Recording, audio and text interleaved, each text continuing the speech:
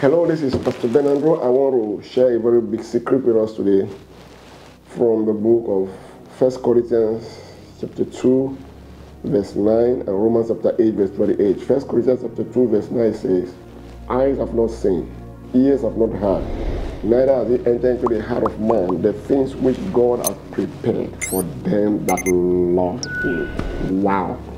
That simply means if you are a lover of God, your life is secure. You are settled. Why? He said, eyes have not seen, ears have not what God has prepared. Which means, whatever you are imagining, God has something greater than that for you. And then in Romans chapter 8, verse 28, it says something I love so very much. And we know, listen, it didn't say maybe, we know that all things work together for the good of them that love him and are called according to his purpose. It simply means that no matter the situation or the circumstance around you, it is going to turn around to profit you for your good. Thank you, Lord. I love the love of God. Listen to this. You know what I found out? God loves you so much that sometimes the discomfort around you or the challenges you see, you are the reason, because God is using them to rearrange to bring to you what he has prepared for you. I remember there was a day in our organization and I was thinking there was a restructuring and everybody was like, why this kind of restructuring? Why this?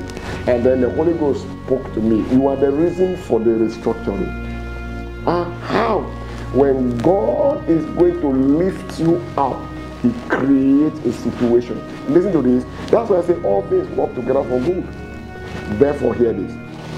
If you truly love God, never complain about any circumstance, because it is going to be for your good.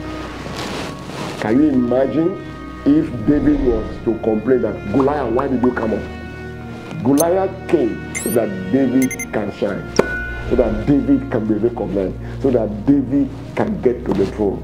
You see that? So when you are a lover of God, God goes beyond your plans, your thinking, to give you the best in life. Therefore, I like to counsel you, please love God and genuinely so. But listen, I'm not talking about love for God by lips. I'm talking about love for God that shows. And one of the proof of love for God is love humanity, love neighbors, be kind to people, do everything possible to help people. It's a proof that you love God. God bless you, because I see that situation overturning for your good. In Jesus' name, amen.